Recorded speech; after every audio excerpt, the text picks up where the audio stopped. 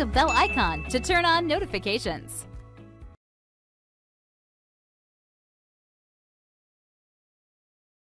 In the last lesson, we started to take a look at the sum function.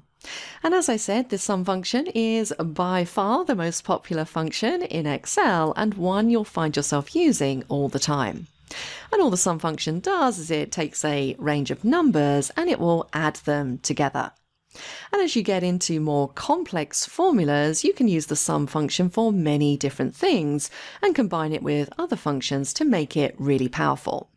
Well, let's not get too far ahead of ourselves at this stage, but let's delve into the sum function in a little bit more detail.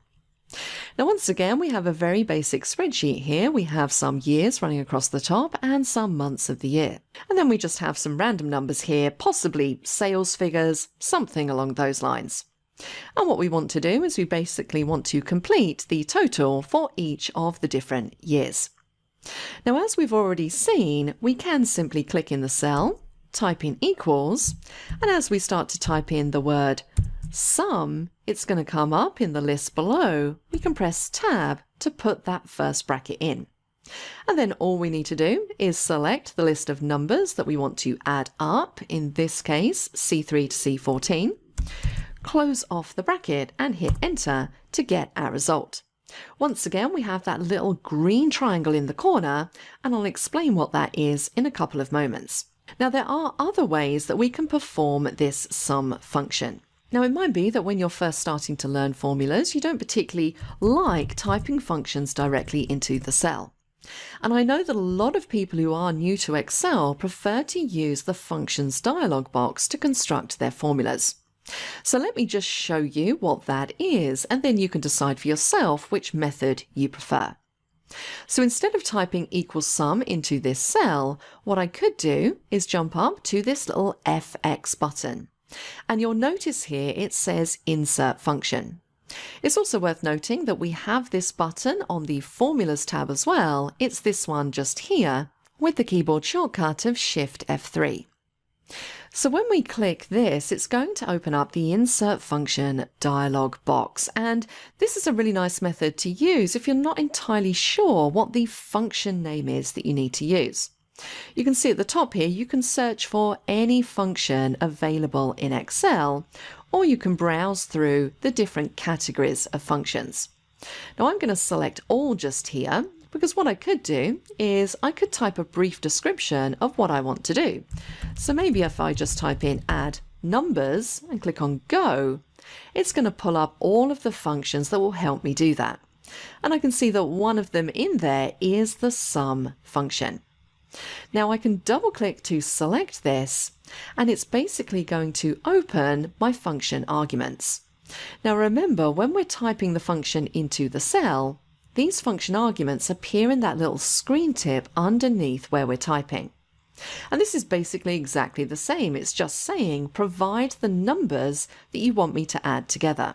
And you can see here it's made a good guess based on where I'm clicked as to the numbers that I want to add up, D2 to D14. And if I check my spreadsheet, that's not quite correct because D2 is actually a date. So what I'm going to do is I'm just going to remove those numbers and make my selection again, which is D3 to D14.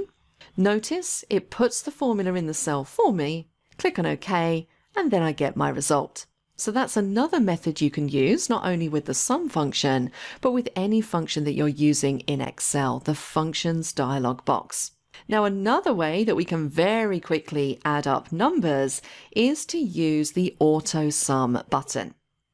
Now, Autosum you're going to find on the Formulas tab in the Functions Library group, and this is one of those double-sided buttons. So I can click the top half or I can click the lower half. Now, if I click the lower half, it's going to show me the different functions that I can use Autosum with. So I can use it for other functions aside from sum. However, the default action for the Autosum button is to use the sum function. So that means I can just click the top half of this button. So if I do that, notice what happens. Again, it tries to select the data that it thinks I want to add up. And most of the time, this selection is fairly accurate. But again, if I look at my data, I can see that within this range that it's selected, it's also including the column heading, because effectively the column heading is also a number. Now what I could do in this scenario is I can simply adjust my range. Notice I have these marching ants around the outside, and in the corner there I have these little blue squares. As I hover my mouse over, it allows me to adjust the selection. So I'm going to move it down one cell, and then I can simply hit enter to complete my sum formula. And an even quicker way of invoking Autosum is to use the keyboard shortcut, which you can see there is Alt plus equals. Now again, if I do Alt plus equals, it's going to make the cell selection, but for this example, I need to readjust that cell selection so it doesn't include the date, and hit enter. So a few different methods that we can use there to quickly input a sum formula. Now the final thing I want to talk about here are these little green triangles in the corner of each of these total cells. What are they and why are they there? If you see a green triangle, this is some kind of warning. And warnings are always worth checking into further so you can determine if this is actually an error that needs to be fixed or if it's something inconsequential. Now when I click on a cell that has one of these green triangles, notice that I get a little icon next to it, which is a little warning icon. And if we click this, this is kind of going to give you an idea as to what the problem is.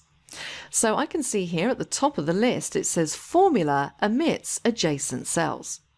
So what this is basically telling me is that in this sum formula, and if we look in the formula bar, C3 to C14, it says it's found other data nearby that I haven't included in my formula. And that would be correct, because I have these dates at the top here, which are effectively numbers to Excel, but to me they're dates and I don't want them included in the formula. So that is what this error is referring to. It's basically saying, hey, you've missed out a number in cell C2. Do you want to correct this before you go on? Now I know that these years are not supposed to be included in these formulas. So what I can safely do here is select all of the cells where I have this little warning, click the drop down and just say ignore error to get rid of them. If you're not a subscriber, click down below to subscribe so you get notified about similar videos we upload. To see the full course that this video came from, click over there. And click over there to see more videos from Simon Says It.